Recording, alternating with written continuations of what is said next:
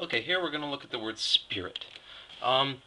We got some fun we can play with this, specifically I-R-I-T. When you got I consonant, and this pattern can then repeat, we got a specific style we can use. So we'll get to that in a minute. First, let's put together the simplest possible combination. So, S, P, I, R, I, T. This is the simplest possible combination for the word spirit. I didn't draw it very straight. We can straighten it up a bit. Spirit. Okay, now, there's a lot of double letter combinations we can get to here. The most important, probably right off the bat, is the SP. Now, as you can see, this is the S and this is the P. We can go S, P. Now, some people might ask, how do you know this isn't a U? Well, normally we can distinguish that a P isn't a U by the fact that it's attached to the word line like so, but in this case some people might argue it's a little difficult to see. Well, first of all, I tend to draw the line down. That makes it clear. And second of all, SU would be this. The S connects to the U on the side, not like this. This is a P. Now, if you want to make this an SU, you would then connect your following letters out of there or there. You'd have to make clear that you're not dragging it down out of this line, that this is not a word line continuing down. So just be a little careful with that. A little practice and you'll quickly pick it up. So let's try that and put that into our word. S, P, I, R, I, T. Now we've got a couple other combos we can look at here. IR and IT. The I also has another connection point here. We can connect letters directly off of there. So that's IR, that's IT.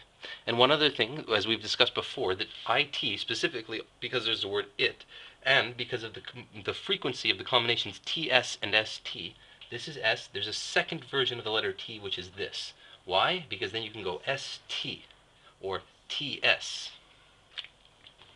So, using that version, we could make it look even a little better by creating a loop like that. Kind of a little smoother anyways. So let's put all that together. Let's put those two I cups into each other. Now when we got an I, we can draw a second I by kind of catching that cup like that. So the word comes into there and then continues out of there. And when we use our double combos, we just put the other characters on the side. So spirit can be not bad, looking kind of nice. I really like the way this one's starting to look.